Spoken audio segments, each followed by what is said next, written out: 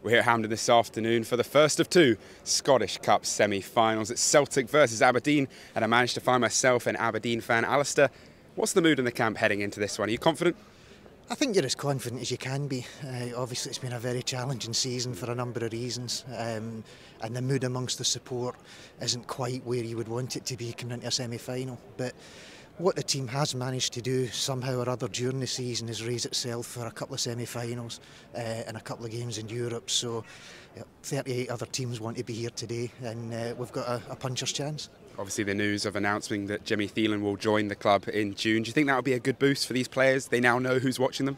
I think it must be, and if the players can't raise themselves, A, for a semi-final, and B, on the basis that somebody's watching them with a contract for next season, then I don't know what will make them raise themselves. All we ask is that they turn up here and produce something for that badge in the jersey, because that's been the criticism through the season. Too many times in the run-of-the-mill games have not turned up. And if you don't fancy it today, you'll never fancy it, will you?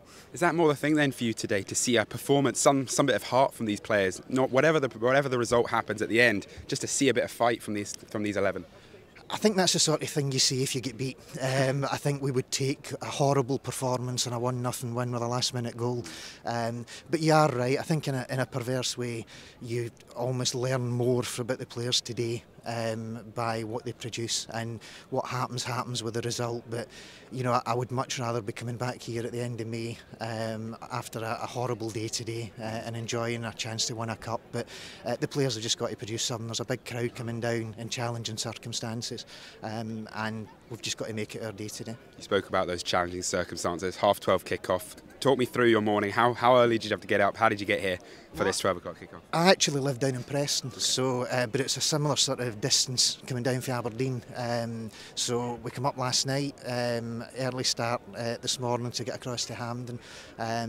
But you know, as an Aberdeen supporter for a number of years, if you're going to win cups, you're invariably going to have to beat Rangers and Celtic in Glasgow. So none of this comes as a surprise. The same arguments about tickets and advantages for Celtic and Rangers, etc., happens every time. It's 11 against 11 in the park, so there might be more in the crowd, there might be more people wanting them to win, there might be all sorts of reasons why we shouldn't, but in 2 hours' time we've got every chance. Score predictions today? 2-0 Aberdeen. 2-0 Aberdeen, perfect. Well, thank you. It kicks off here at the National Stadium at 12:30.